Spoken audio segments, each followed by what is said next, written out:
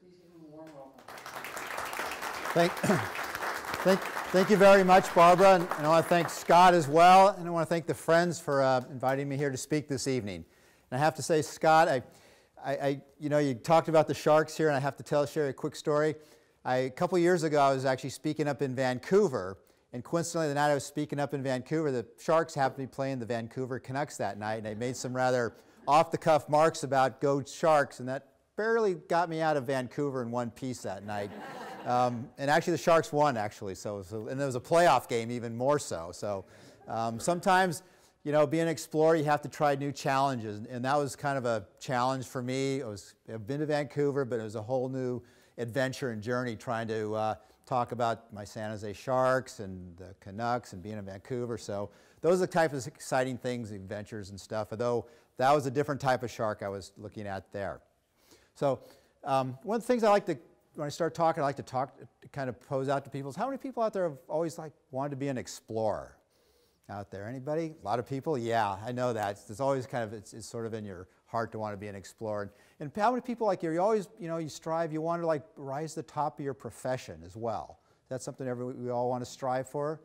That's right, yeah. So I try to talk about that because they kind of intertwine as far as being an explorer, which that's what I am. I'm kind of an explorer, adventurer at heart.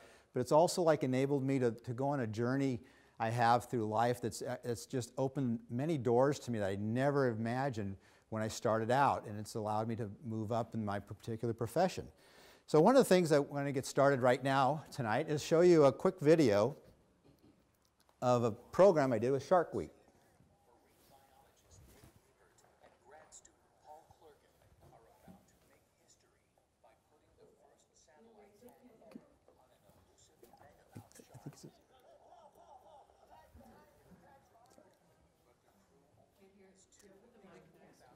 The mic. Do we have a mic?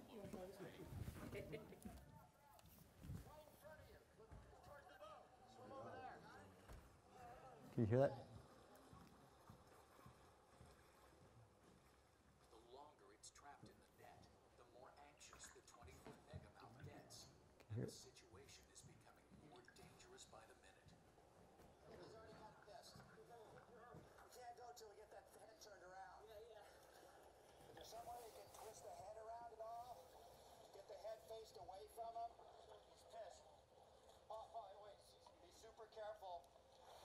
Okay. Am I going? Okay.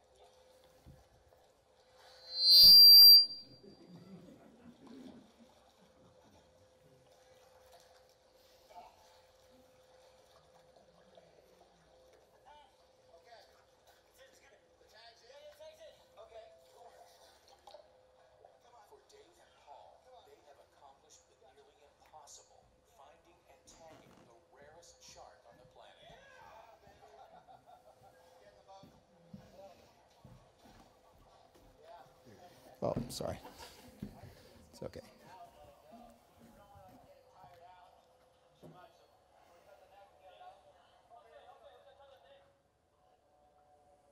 With the tag in, they must quickly set her free. For Paul, that means one more face-to-face with the giant megamouth.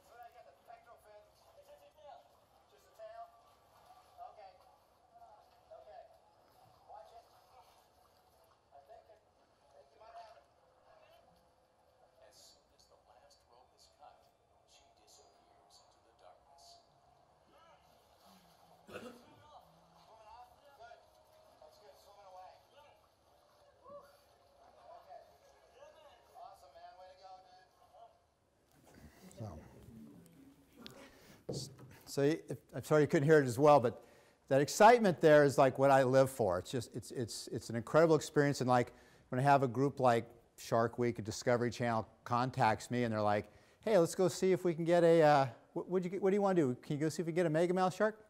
I can do that for you guys. And so, which they're kind of like going, yeah, I don't really know if this guy can or not, but, you know, I knew I could. They were a little less uncertain. They weren't as certain about it. And I'll tell you a little more about that story of this here in a few minutes. So my mission really is it always has been, is they're looking for these lost sharks.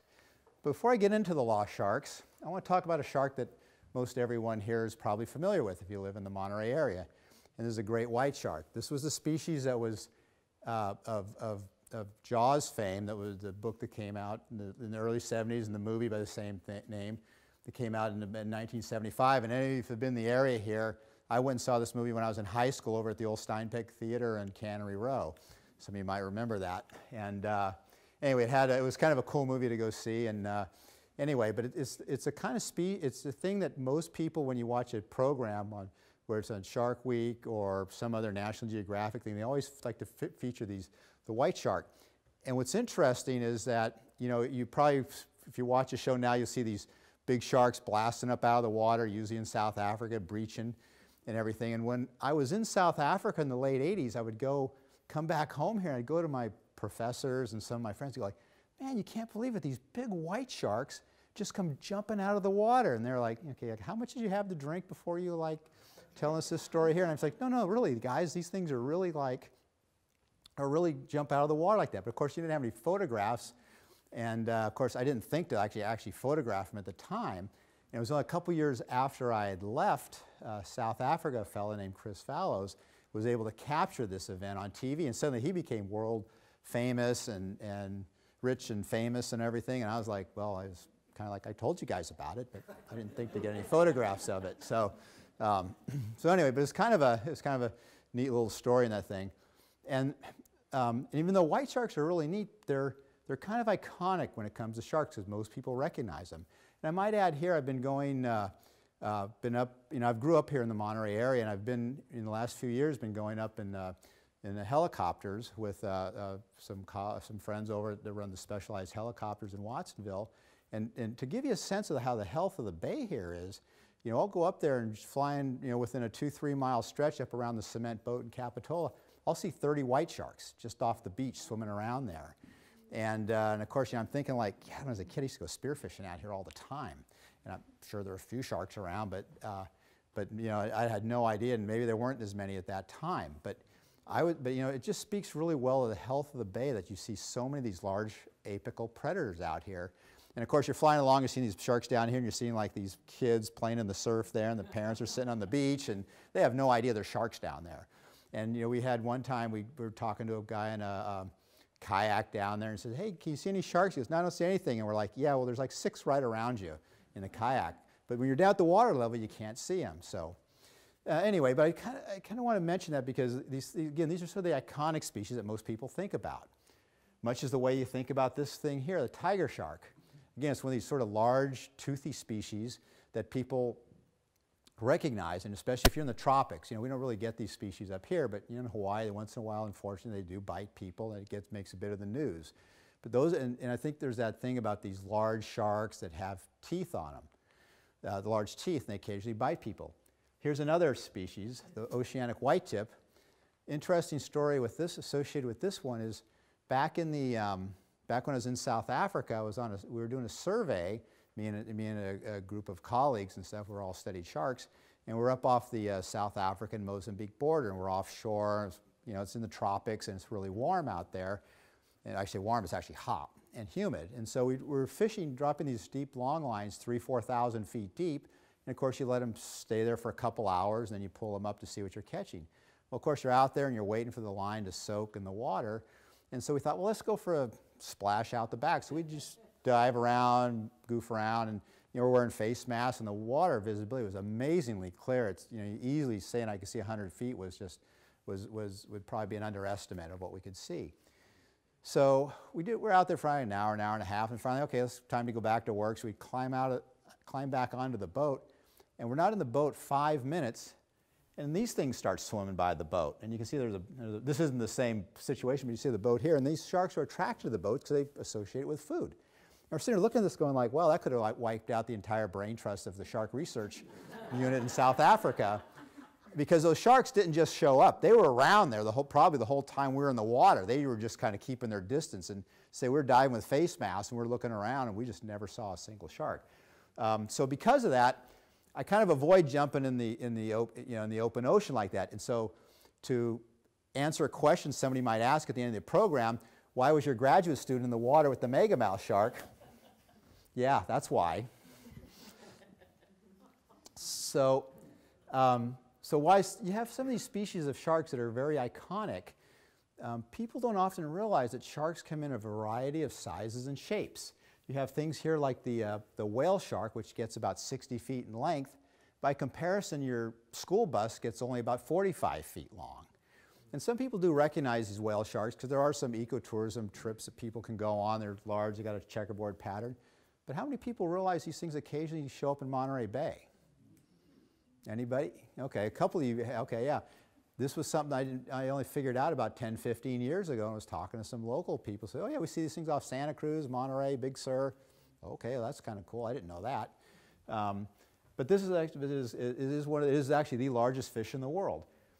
Contrast that to the spine pygmy shark, which is one of the smallest sharks in the world. In fact, it only gets about as big as this pointer here, about as big as your hand.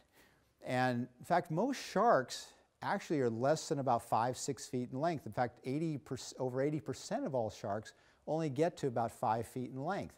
The ones that get big, though, like the white shark and the tiger shark that I showed, those things they'll get 15, 20 feet or more. They get quite large.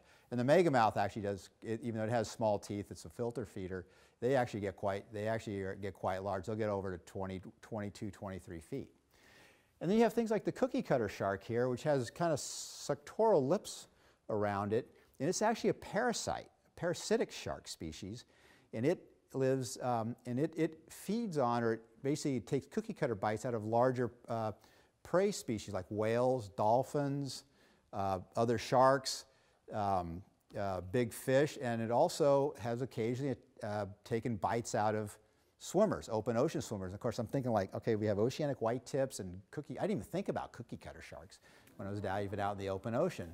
But there are actually a few people do these ocean swims like between islands in Hawaii that recently there was someone who was bitten on the chest and on the calf by one of these things.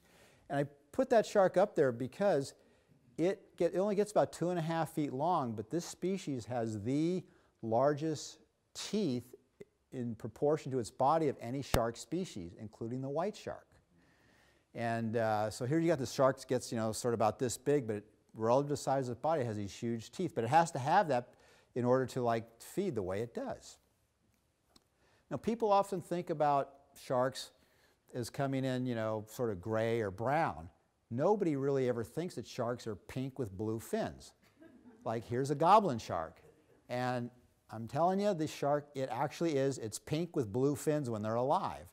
And this specimen here was actually a part of another Shark Week show we did last year, where after we did the megamouth thing, they called up and they were like, okay, great, what can we do now for an encore? And I said, well, why don't we go to Japan and we can see if we can tag goblin sharks. And they're like, okay, that sounds kind of cool. But you're like that, well, we'll see, we got a megamouth, let's see if we can do a goblin shark. Well, we've managed to get some goblin sharks and tag them, which is pretty cool because both these were first time that ever been done. Another species that has, again, it's a little different, is called a six-gill shark. Now, does anybody know how many gills most sharks have? 5, absolutely, that's correct. Most sharks have 5. None have less than 5, but there's a couple of species that have, there's about 5 or 6 species that have 6 gills, and there's 2 species that have 7 gills. And if you go over to the Monterey Bay Aquarium, what's called the broad-nosed 7-gill shark is one of the species over there. The 6-gill and the 7-gill actually have a lot of sort of sentimental value to me, because when I started my graduate studies at Moss Landing Marine Laboratories in the early 80s, I was kind of looking around like, God, I really want to study sharks. I want to work in a species, but I had no idea where to start. So I took a ride up to the California Academy of Sciences, and I went up and I introduced myself to Dr. John McCosker, who was the director of the Steinhardt Aquarium at the time. And I said, I'm looking around, I'm trying to find some kind of some sharks to work on. I have no idea what to do. And he says, well, Dave, I just went up there and introduced myself to him. He says, there's these sharks out here in San Francisco Bay and along the coast It's called a 7-gill shark. They're really common out here, and there's also, they get some of these 6-gill sharks, and we know nothing about them. We know they're out there, we get them all the time, but nobody knows anything about them. And I was like, great, I'm going to go work on these 6 and 7-gill sharks. So I came back down to Moss Landing, and I went into my advisor's office there, and some of you may know Greg Kaye. He's a local in the community here. He's a retired, now he's a professor emeritus. I went in the office and said, Greg, I'm going to work on 6 and 7-gill sharks. And he looks at me and he goes, oh, you're going to work on Notorhynchus and Hexanchus? And I was like, what's that? And he says, get out of my office. Don't come in my office and waste my time or your time if you don't even know the scientific name of the species you're going to work on. And of course, so after kind of being a little bit deflated, it was like, well, I look back on it now, I was like, that was actually great advice, because why should I waste his time and mine? I didn't even bother. I was just happy I had something to go work on. And so I went back and I learned the species. I read everything I could on them, and I came back a week or two later. We had a great meeting, and kind of everything, my career sort of took off from there, working on this particular species. And it was awesome, because literally that going up and talking to Dr. McCosker up at the academy and some of the advice I got from Greg really is what took me, it took me from starting here at Moss Landing. It's basically taken me on this wonderful journey I've been on. Now, sharks also have some interesting names that come up with, which is kind of fun. That's sort of my thing these days. And I haven't named all these, but these are just some different sharks. And this is actually what's called a shy shark. And if you notice here, it's kind of a nice, colorful little species, has a variegated color pattern. And this is a group of sharks that is endemic. It's only known from South Africa. And they're called shy sharks because if you disturb them at all, they'll curl up and they'll put their tail over their eyes. And so, because they're shy. This is a cat shark, yeah. And this particular cat shark, the scientific name is Haploblephus edwardsii. But we like to call them happy yetis for short, which they are kind of a happy little shark, except if you disturb them, then they get shy and they curl up and they're an unhappy yeti when they put their tail over their eyes. But you have some other sharks that kind of have fun names, like Pinocchio sharks, which have a long nose. And the reason they have a long nose, it has like a lot of sensories. They live down in the deep sea in the dark, and they have all these sensory organs they have on their nose. Basically, it helps them navigate, find food, and find mates in the deep sea where it's dark out. You have another species people like to hear the name of. It's called a lollipop cat shark. It's literally this deep sea shark that's shaped like a lollipop. It has enlarged gill area, which gives it its body shape, and it lives mostly down in Baja and the Gulf of California in these deep sea basins that have low oxygen. So they're actually able to survive where most fish and sharks can't survive because of the gill openings it have. You have other things called like woobigongs in Australia, and woobigong is actually an Australian Aboriginal name for sort of tassel mouth. But one of the other ones I enjoy seeing are these ghost sharks, which are kind of cool. And I'm always kind of, they're not actually sort of like what you think of as a true shark, but these ghost sharks are also called chimeras or ratfish. They are what unites them and the rays, which the rays are really a flat shark. If you flatten a shark, that's more or less a ray. And the sharks, these all have cartilaginous skeletons. And that contrasts to all the other sharks you see, or the other fish you out here, like rockfish and salmon and halibut. Those are all bony fishes, and the vast majority of fishes are bony fishes. You just have this group of sharks, including the ghost sharks, that have a cartilaginous skeleton.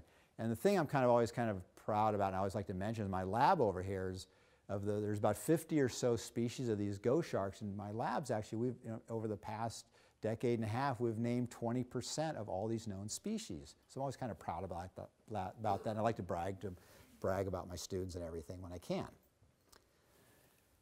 So with all these different species out there, as Barbara mentioned in the introduction, it's just been an amazing journey to have a chance to actually follow my passion and work on what I do. And it's taken me to countries all over the world.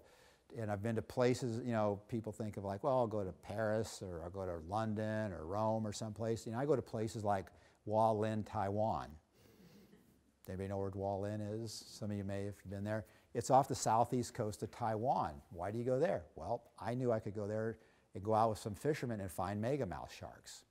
Or I go to places like Mauritius in the southern Indian Ocean.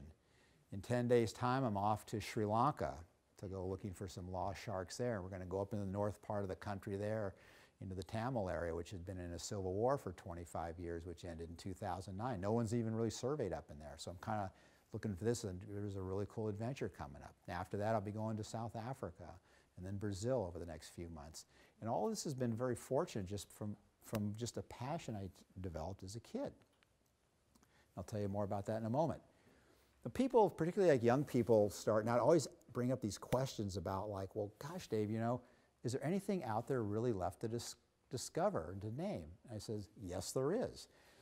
People don't realize, you might hear this figure once in a while, and it really is true, that there's only about 10% of all species have actually been named, and that's everything. That's plants, animals, viruses, bacteria. There's only been about 10% of everything's ever been named. Does anybody know about how many new species of everything is named a year? Yeah. It depends on mammals, reptiles, Everything. and everything. I'd say 100, and then you have to divide it into different classes. There's 18,000 species named a year on average. And people don't realize that there's this amazing diversity out there, because a lot of this science goes on and people don't fully realize this. And when I talk about sharks, if you look here in this pie chart here, between 1758 and 1899, there was about 420 species described. Over the first 80 years of the 20th century, we described another 429 species. In the last 38 years, we've described 414 or so species. And so we've done more in the last 38 years than we have in the prior two time periods that I mentioned. So I tell people, yeah, there's a lot out here to be discovered. In fact, I've discovered new ghost sharks right out here in Monterey Bay. And I'll bet hardly anyone even knows that. As fun as it is, I like to get my passport and go somewhere exotic.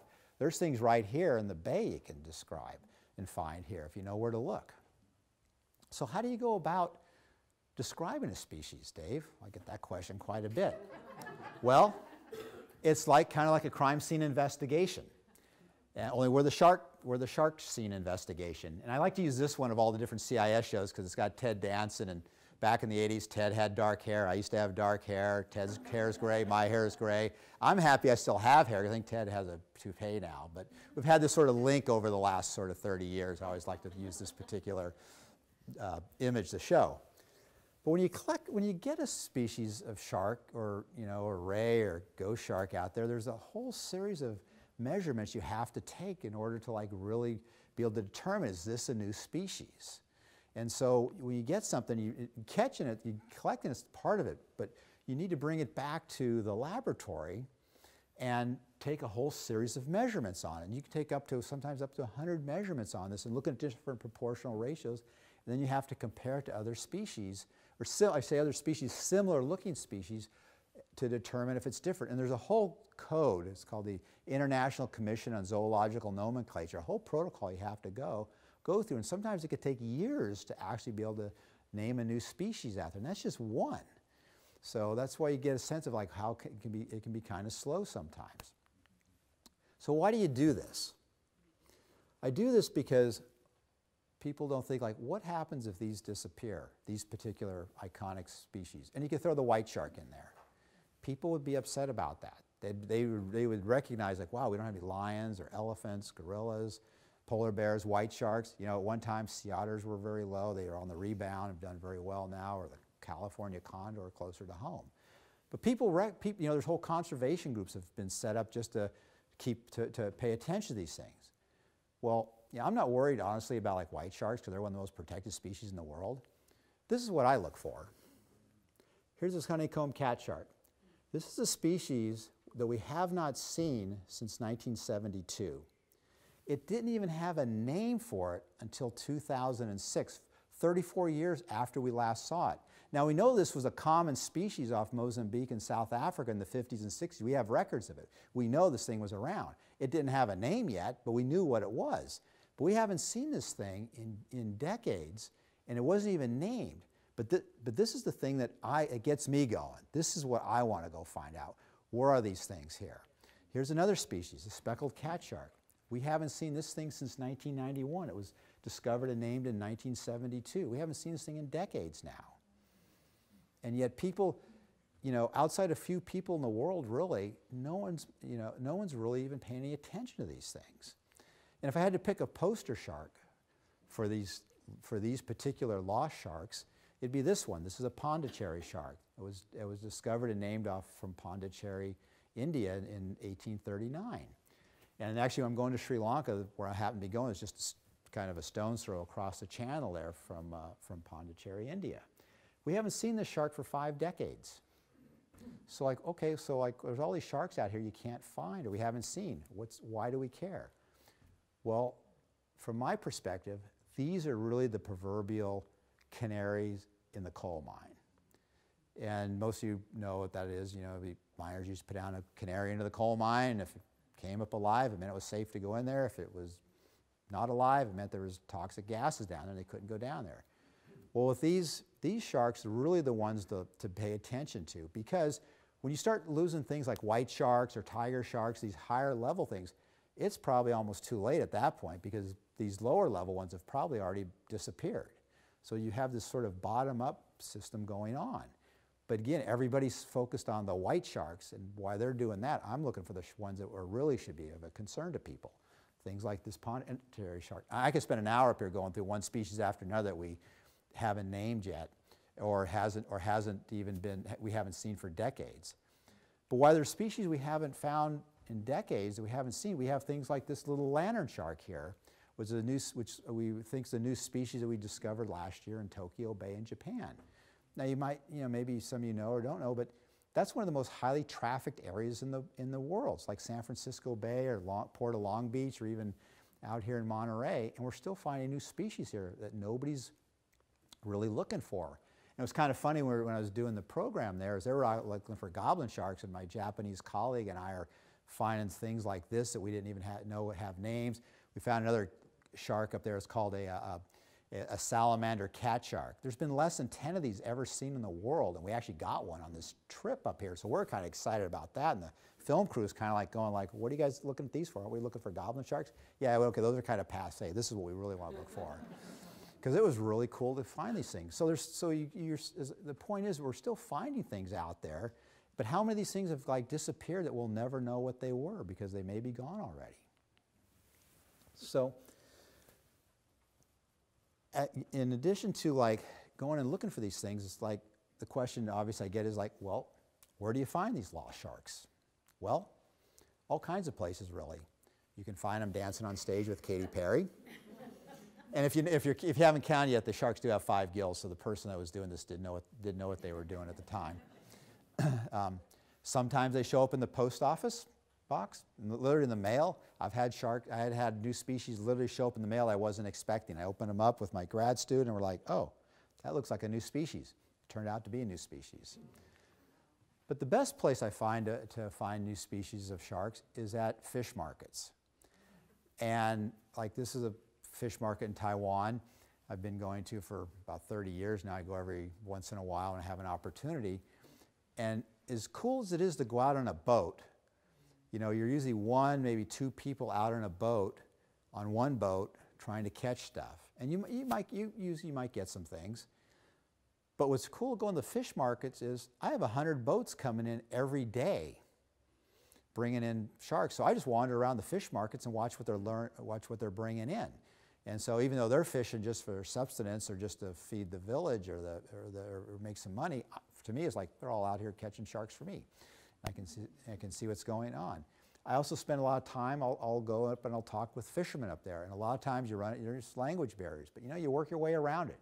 You kind of, when just being part of an explorer, you got to be resourceful sometimes, and you figure out a way to do it. So one village I was in Taiwan, I was trying to muddle through and speak some Mandarin to them, ni hao and she she and stuff. And my Taiwanese colleague was kind of, and the fisherman I was talking to was kind of smiling because he goes, and I go, did I mangle the words really badly? He goes, no, you're trying to talk Mandarin, and these guys speak Taiwanese, which is a local dialect. I was like, oh, okay, so I'll just let you talk now, and I'll just stand back and just.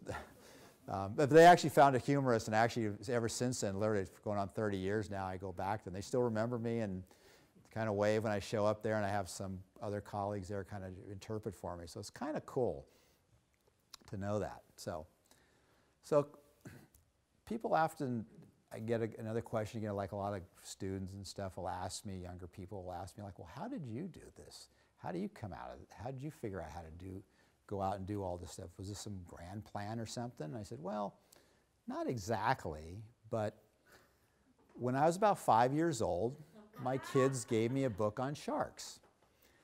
And, most kids, you kind of go through that shark and dinosaur and whale phase, and like, I was just mesmerized by these sharks. I thought this was the coolest thing around. My parents were like, yeah, don't worry, he'll grow out of this thing. Well, at about age 10, I still hadn't grown out of it yet, and I was like, I'm going to go out and I'm going to travel the world, I'm going to study sharks, and I'm going to figure out a way to get paid to do it. I was 10 years old. I had no idea how I was going to get from here to here, but by golly, I was going to do that. And so, it was just like I just had this thing, this goal I wanted to work towards. Now, as I mentioned, I'm a local guy. I grew up in Prunedale. I went to Castroville. When I grew up, thinking you're going to, get out of Prunedale and go travel around the world is just not something that was on everybody's lexicon. It's like, you're going to go where? You're going to do what? And, so I went to Castro. I was there before there was even a high school out in North County. We had to go to Salinas at the time. And when I graduated, finished 8th grade there, I went on to Palma High School in Salinas. I went from there to Hartnell for a couple of years, and then eventually on to Humboldt State. And I just had this driving thing. Again, I had no idea how I was going to get where I was going, but I just had this one focus that I wanted to go travel around and study sharks.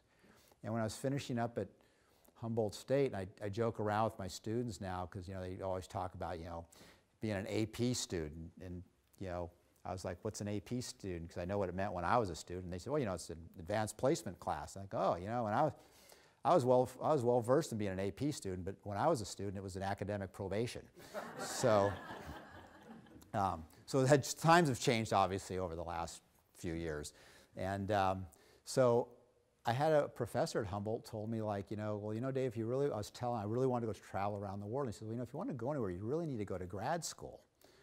So at that time, coming out of the Jaws era in the kind of the late 70s and early 80s. I came down to Moss Landing, and at the time, Greg Kaye was my former advisor for my master's. I told you a little bit about him earlier. I went down there, I talked with him about, like I said, I really wanted to come here, and he was starting up. The Jaws thing really it was a good timing, because it was when people got interested in sharks, and there was some shark research really started up.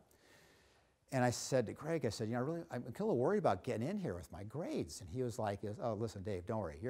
Getting in is not going to be your problem. Getting out is going to be your problem, which was true. But the thing was, I just had that focus, and I keep coming back to that drive to keep going along. And, at the time, I was going through there and trying to figure out how I was going to do this. And while I was doing my master's, I met a guy, Leonard Capano, who at the time was one of the foremost authorities in the world on sharks. And when we got to be friends, and he was up at the Tiburon Center, and he actually worked in the original Jaws. He designed the mechanical shark Bruce, believe it or not. He got a job in South Africa, and as he was leaving to go to South Africa, I made a joke like, hey, if you need anybody to carry your bags, let me know. Well, about 8 months later, I get a phone call. Hi, Dave, this is Leonard. Yeah, hey, how's it going, man? Oh, pretty good. Hey, I got this PhD position here. Would you like it? Yeah. And then I was off. Yeah. And here my dream was coming true. I was going overseas. I was going to travel, and I just had that focus. I wasn't sure what the plan was going to be, but it was just meeting people and keeping the right focus and going. And this is me. This is a white shark, by the way. But I'm not smiling because there's a white shark there is on a slab that some fishermen had brought in. But I just turned in my PhD, which in my family was the first time anybody had ever gone on for any kind of an advanced degree in college. So I was happy about that, and I was also happy, like, hey, I just finished a PhD. And like, they're going to call me doctor now? Going from, AP to being a doctor is kind of a long stretch. So I was pretty happy about that, and Shark wasn't so happy that day, but I was kind of happy about that. But along the way, again, things you just sort of learn along the way as you go is that, both my advisors, Greg and then Leonard and stuff, said, if you're going to really do anything in this field or go anywhere, you need to be able to write and publish, and you need to be able to speak. Now I was a guy who was pretty introverted. You'd never guess that now because you can't get me to shut up most of the time now, but I was a pretty quiet guy, and I couldn't write to save my life. And and trust me, there's some of my English teachers at Castroville and at Palma and at Hartnell are rolling in their graves now. In fact, I even been able to write a book, let alone I've written 28 books now, and I have over 500 publications describing sharks. And so I learned, again, it was one of these things that somebody, in my circle there of people that I met said, this is what you got to do if you want to advance in this field here. So I just literally forced myself to learn how to write and how to speak publicly, because those are skills. I tell students that it's a skill you need to learn. And it's taken me on my whole journey now. It's been kind of cool. I talked earlier about some of the different species we've named. I've named over 40 species now, and I have like another 40 in my lab that just, we're working on. We'll hopefully we'll get there someday. It's a kind of field, it's mostly a field of passion. And these are just some different things. A species in the upper right corner there is a unique ghost shark to the Galapagos. The shark at the bottom is a white-cheeked shark. It's from Mozambique. And it's kind of cool naming some of these different things. But one in particular, the one in the upper, your left corner there, is a saw shark. Now, what was kind of cool about this one, this particular one, has always had a bit of a nice sentimental thing. I only named this one a few years ago, is I named this one Lana's saw shark.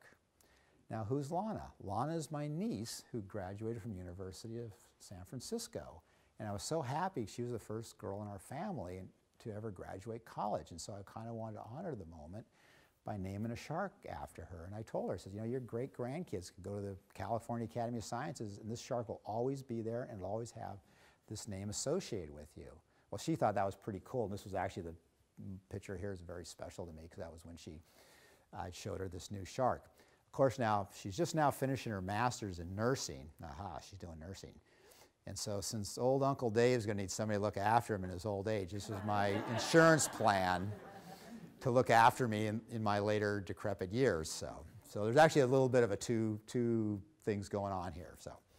But anyway, it's kind of cool to be able to do that. I mean, like I told her, I said, anybody can name a star after you, but not a shark, not a cool shark like this. So I've talked a little bit about my journeys to look for sharks, a little bit of how I got to where I was going. And so I just want to impart a few things onto you this evening here. And these are just things I've learned along in my journey in life and what I've picked up and things I just pass along. And some of these things will be things that you've probably heard before, but these are things that I've attributed to my success. One, is work hard, and you work smart. It seems like a cliche, but this is me. I'm up 5, 6 in the morning working away because my feeling is if I'm sleeping, somebody else is working, and I'm not going to let them beat me to it. And so, like I get my sleep, I exercise, I do all that, but I'm not going to be lounging around because somebody might beat me to something. And a good example, I just mentioned this to my students here, was just literally the week before Christmas, just this past December. I was contacted by some colleagues at the United Nations, the Food and Agriculture Organization, which I do a lot of work for now. And I do consulting work. And they say, hey, we have this little project here. Can you help us out on it? And I said, yeah, sure, no problem. And so they had a few weeks to do it, but I just dove right in and I worked away on this thing.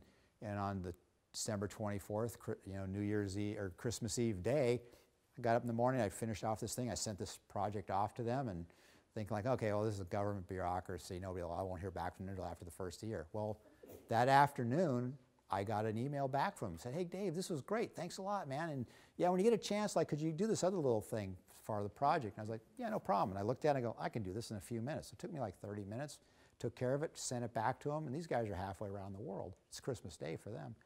And I thought I wouldn't hear back from them. They're not going to get back to me. Well, they wrote me back within about 15 minutes, and they said, this was great. And oh, by the way, we have a bigger project coming up next month we'd like to have you work on, meaning, ooh, that's going to be kind of lucrative. So by being on the ball and working on something, it wasn't a lot of time, but it was enough time and effort and energy I put into it that it led to a bigger thing. And that's what I tell people. There's always other opportunities. Second thing I like to impart on people is you have people from very diverse fields. again, regardless of your field, you know, whether you're Dr. Seuss or Michael Jordan or Walt Disney, you know, people have one thing kind of in common, all these people here. And the best thing I could find in terms of a quote is, if failure is not an option, then neither is success. You can't fear failure. You need to be able to go out there and just give it a shot. And you need to work at it. You're not going to show up the first day and make the basket or throw a touchdown or make a great business decision. You have to work at it. People ask me now, they say, well, how do you know if this is a new shark or not? I said, well, I can spend the next half hour and tell you about my 35 years and working towards this. But I can tell you I spent 35 years working this, so I know what this thing is. And that's the key thing that people, you know, I try to tell people is you need to be, you know, it's all about working towards something and being aware of it. And a part of this is, if you ever talk to people, you always see they'll ask someone who's just done something successful, whether it's like Steve Jobs at Apple or someone, what was the key to your success? And most people will start telling you about all their failures. Oh, you know, I did this wrong, I did that wrong, I did this. And you're going like, no, I want to know about your success. Well, they are telling you about their success. Their success lied in having failed, but worked to improve upon that failure. Practice makes perfect. And that's the key thing that I tell people. And you know, I saw a quote a few years ago from J.K. Rowling, who did the Harry Potter series. And here was someone who's a single mom, she was on government assistance and writing these books. And she said, you know, failure was liberating to her because it enabled her to write what she wanted to. And clearly the Harry Potter series was a very successful series for her. So that's, again, don't fear failure. And the third thing I pass along to people, and it's a fairly easy one, is be kind to people, be friendly. It'll take you amazing places, and I've found that in my life. Just people I've met along the way, some I never thought anything would come of it. The people in the upper left corner here of the screen, these are a couple of my Chinese colleagues in Taiwan. The guy in the middle is a fisherman. The guy next to him was a guy who I were in grad students together, and I first met 30 years ago in 1988 when I first went to Taiwan on a fellowship. And we stayed friends ever since. And you know, when a couple of years ago when Discovery Channel called looking for a Shark Week program, I says, hey, we can go tag megamouth sharks. Guess who I contacted? My fisherman friend and my shark friend, who's now like one of the foremost authorities on sharks in Taiwan. And boom, because I knew some people, we knew where to go, and we were able to go out and do stuff. And I also tell like students too, you know, because I remember when I was starting up, and I've shared a few of these stories tonight, whereas as you're on the way up, you know, you always want to be, if you're good to people, that's kind of how people are going to treat you when you're in the backside of your career, when you're looking at retirement or heading, you know, towards the sunset or whatever. And I tell students, you know, and I lose a lot of my own experiences where there were people when I started out were very kind to me.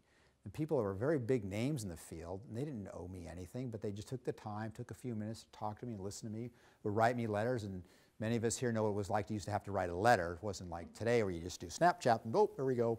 So you actually had to write stuff. And the fact that people would go to that extra effort back then meant a lot to me. So I tell them, you know, be kind to people as much as you can. And finally, I'd like to close here, you know, and just tell you, I hope I've given you a little bit of a sense of sort of the journey I've been on, sort of some of the adventures and kind of the fun part of being an explorer. And you know, I wanted to just kind of show you, this was a clip from the BBC that I had done a couple years ago for their Sharks series that came out. It was kind of an anniversary of Jaws' 40th year. And let me just run this here really quickly. It's just about a minute long. Oops.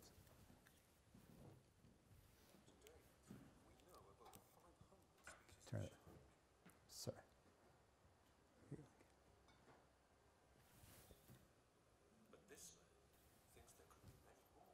Hear that at all? No, sorry. Dr. David Ebert has dedicated his career to identify every single species of shark before it's too late.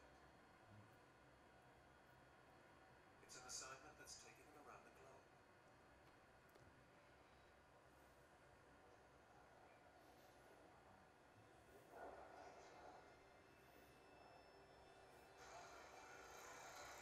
Most of us when we were young children used to get a book on dinosaurs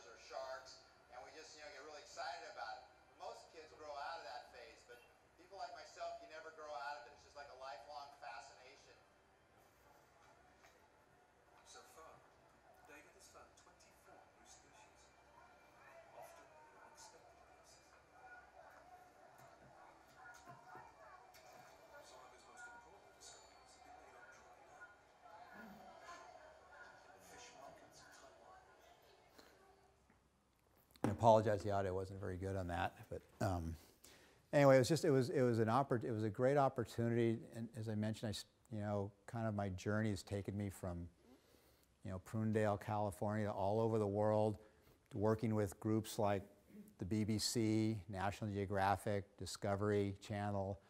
I'm one of the primary shark experts the UN calls on to work with them. I'm a guy who's gone from cow tipping in Prunedale to I've had dinner with the Emperor of Japan at the Royal Palace. I was in South Africa when Nelson Mandela was out, and I was actually down at the Grand Parade. And the reason I mention some of these things is you never know where life's going to take you. In my case, it was just having a focus, wanting to go out and travel and see the world and look for sharks. I never expected all of this other stuff that would that would happen. People I'd meet and places I would go, and just amazing experiences. And I just want to close by saying I just wish all of you have a tremendous time on your journey. I wish you all the best as an explorer, pursuing your own lost sharks, whatever that might be, whatever your passion might be. And I'll just finally say, if you want to follow me, I'm going to be off to a few places, Sri Lanka in about 10 days, and then South Africa and Brazil, and you can follow me on social media. And wish you all the best, and happy trails and happy travels.